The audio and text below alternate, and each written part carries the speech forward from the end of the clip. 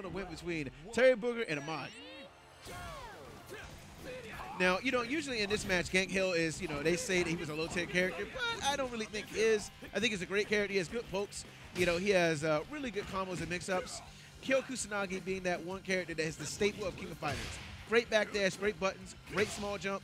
You know, it's really hard sometimes to, you know, stop Kill's offense, but we'll see if Amedo can do it. Both these guys have a pretty similar game plan coming out because both characters, both Kyo and Gang Il, are high pressure, don't need a lot of meter in order to maintain that pressure, and can, if they find the right opening and they can get in their opponent's head, they can lock down the entire round. That's very true. And Amedo gets a hit, and he goes into max cancel, but it wasn't enough damage to seal the round. But here right now, Amedo is really playing really solid. Oh, but Turry Booger gets a hit. Will this be enough to, oh, but he drops the combo. Oh, if the jump goes short. And that's been kind of the, mark of Turry today.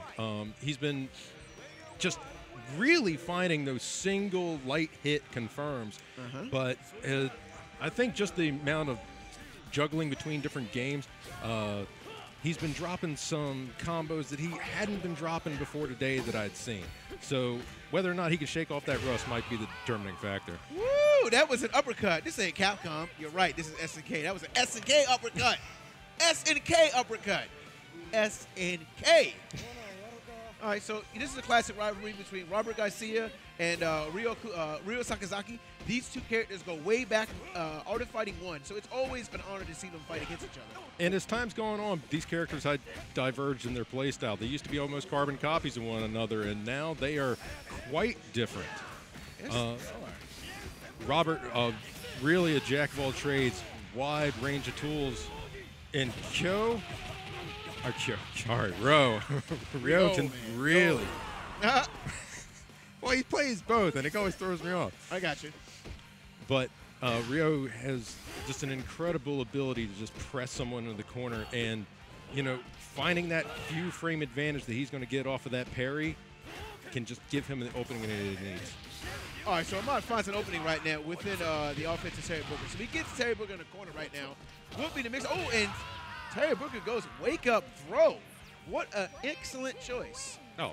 I wouldn't have done it, but hey, if it works, right? Well, that's because you are a cultured, cultivated man, and that right there is an animal.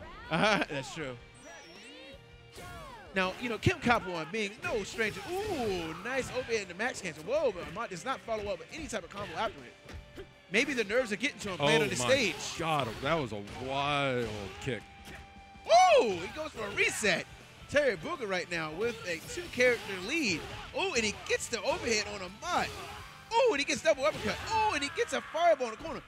Woo, kid. You see that? This ain't Ryu. This ain't Kid. This is Ryo, baby. Woo, kid. You know what I mean? Ahmed's going to have to kind of calm down a bit. He's basically just throwing the dice, hoping he's going to get these, you know, wake-up options, get these, you know, hard reads, and Turry's just not falling for it. So he's going to have to double back and play more fundamental. You know what the real thing is? Amedo's team is Benimaru, Goro Diamond, KOFXIV. Right now he's playing his off-brand team because maybe he just thinks that this team is going to go somewhere, but I just don't think it's going to work. But hey, you know what? Maybe he can make it work. At a monthly earlier this year, I remember he came in with this team, got put back on his heels, switched over to Team Japan, and it didn't work out. Oh. And he ran back to this team. Really? So I don't think it's so much I don't think that he's so much better or more accomplished with this team. I think that LeBro has just played against his Team Japan so much that he's just in his head. He knows what he's going to do. He knows how he thinks with that team. I see. Well, right now, Amedo is doing really well with Gang Hill right now, which is good. Like I said, Gang Hill is a poking character. He's not, people say he's low tier, but Shao Hai makes it work. You know, he knows how to play Gang Hill. He's won a major with this character. So maybe that's the inspiration that, you know, Amedo is using right now, using this low tier character. Ooh, good overhead by Turry Booger. Run-up throw. Very good run-up throw also. And Turry Booger realizes that he's not going to be afraid of Gang Hill at all. He's just going to go rush him down, get a throw, and just get and win. You know, he's not afraid to play Ryo aggressively. Yeah, LeBro seems to be kind of settling in. He's found his groove, and I mean, so far, other than that one drop earlier, things have really, really gone his way now. Ooh. Yeah, man, I tell you, Robert Garcia is such an amazing character because he's kind of based off Steven Seagal, That sneaky overhead every time Turry Booger. It's like they both did the same thing to each other. The Ryu Karumbu. That's the name of that super. I don't know what to attribute it to, but it seems like that overhead always pays dividends.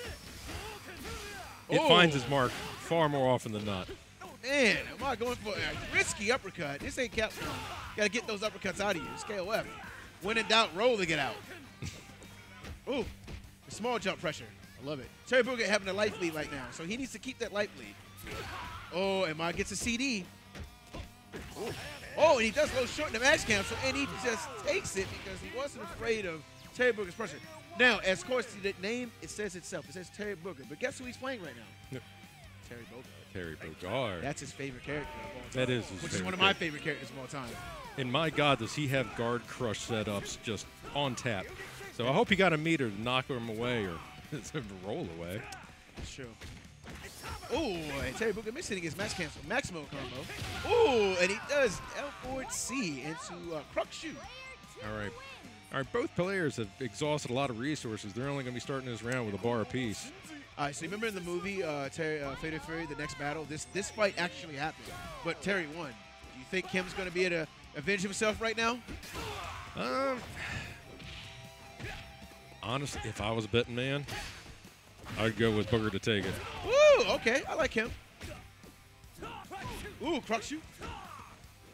He goes for in the jump low short. Ahmad doing a good job at staying out of Turry Booger's range right now. Ooh, small jump. Oh, overhead. Turry Booger being rushed down. A lot of stray hits. Oh, he gets a CD. Turry Booger. Oh, Ahmad wakes up with low short. Oh, Turry Booger gets a CD again in the air. Oh, and he gets a stand right. God. Wow. You were right. Hey. You were right. Turry Booger using that stand roundhouse. That is a button he doesn't use very much. That button covers a lot, and it hits people crouching, which is good, And again, Ahmad plays this team. He plays this team again. Why? I guess despite all this, I think that's still where his confidence lies. I don't know, man. I really think that if he switched to kill Vinny Morrow, Laurel Diamond, he would have a better shot. I mean, this team is just, I don't know. It lacks a lot of team synergy. It seems like Ahmad's best character right now is Robert. And Ahmad seems to be playing like fire against fire here. Like all the characters are kind of fulfilling the same roles on both teams. And he's come up short 2 games in a row. It might have been a good option to switch out for something a little more unorthodox. Okay, you're absolutely right. Ahmad loves command grab characters. I'm very shocked that he's not playing this go-to character, which is Laurel Diamond. Wow. Turry Booger playing KO so well with those combos. Now, Ahmad will not really pick characters a la carte. Like, he likes to play a specific team at a time. Okay. Like these 3 characters or these 3 characters. He doesn't like to interchange. Okay. I mean, that's true. I mean, I'm very stubborn with my team. My team is very low tier, but I understand team love. You know what I mean? It's very hard to stop. Trust me, I know. Oh. Turry Booger right now on the defensive. Okay, he's on the offensive right now. Ahmad is playing Robert so Street Fighter-like. He does a few small jumps, does a few fireballs, gets uppercut. Oh! Oh, and this is going to take it. Ryu Karumbu. I would like to see Ahmad go with that's such a good super. Oh, wonderful. I would like to see him work the fireball game a little bit. He hasn't explored it in this match.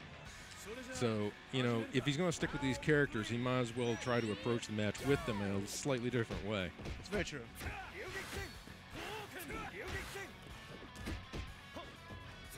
And that's the thing about this matchup that is quite amazing, is that Ryo being a slower character than Robert, but his hits hurt so much. It's like very similar to Ken Ryu, but, I believe Ryo is better than Ryu. But I do feel as though Ryo does so much damage that he can capitalize and get more hits when he rushes down. Turry Booger playing him so slow right now. That's a finish with a combo. Ahmed kind of proven it's not a really terrible idea to press some buttons here and there to possibly interrupt that overhead, because it worked out for him before this unfortunate end of the round for him. I mean, that's very true. And, you know, that overhead is actually, you know, it's unsafe. You can't punish it. But when he has max mode, he can make it safe. Which, you know, but it's always that fear. If you press the button too late, when Rio does an overhead on you, you'll get hit. So, oh, stand jab on a small jump. You see this? Did you see this rush down? Rush down by Turry Booger. There it is. There's the overhead. Makes me feel a little better about getting hit by it. Oh, empty jump, small jump. Amedo has to try to figure out a way to get out of this corner. All right. Yeah, he's having to earn his way back in the mid-screen. Finds his opening. This could be the, he doesn't follow up with super at all. This might cost him the game. This is that part in the game where you kind of have to place your bets. Or is it better for me to spend the resources now to kill this character and have nothing to go in with against the anchor? Or do I think it's going to work out my way either way? Oh, and Amedo goes for a overhead. Amedo, he's not doing any type of anti-airs on Rio's small jumps whatsoever. Oh, he just run up low short. Okay, so Amedo has only a little bit of life, but he has meter. So he can find a way to come back in his match. Turry Booger having, I guess it's going to give him 1 bar. 2 bars. Okay. Yeah, it's a movie burn knuckle. Watch out. Oh, there it is. Oh, the cross-up was so good, but nothing capitalized. I know. Oh, and he backdash gets hit by the EX Power Wave. This is very, very scary. This could be and Amedo does not finish the combo. Oh, and that could have been it. Could have been it. Oh, and they trade on the double small jump in the air. That's the thing about King of Fighters, man. Trades happen a lot because both characters are trying to be much more aggressive to one another. You know what I mean? Yeah, just in nature, it's those SNK aggressive hitboxes. Yeah. Very strong offensively. It's very true. You know, and Turry Booger taking that 3-0.